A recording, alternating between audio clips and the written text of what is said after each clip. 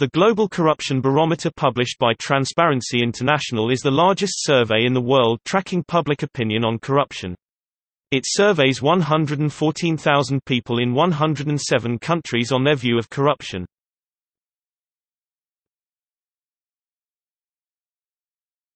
Topic: Have you paid a bribe in 2013?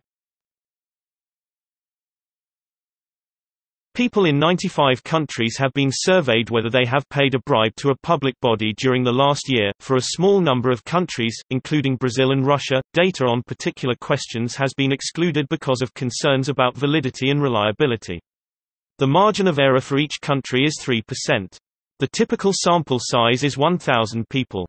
4 countries, Cyprus, Luxembourg, Vanuatu and Solomon Islands, have a sample size of 500 people and a margin of error of 4%.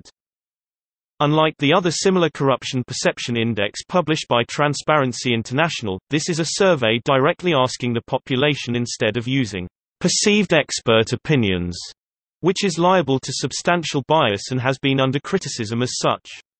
In a 2013 article in Foreign Policy, Alex Cobham argued that the CPI embeds a powerful and misleading elite bias in popular perceptions of corruption, potentially contributing to a vicious cycle and at the same time incentivizing inappropriate policy responses. Cobham resumes, "The index corrupts perceptions to the extent that it's hard to see a justification for its continuing publication."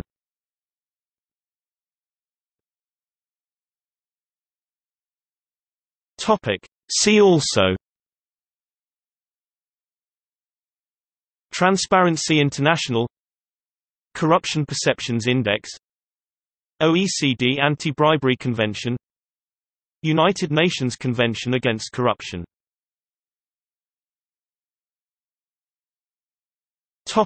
Footnotes.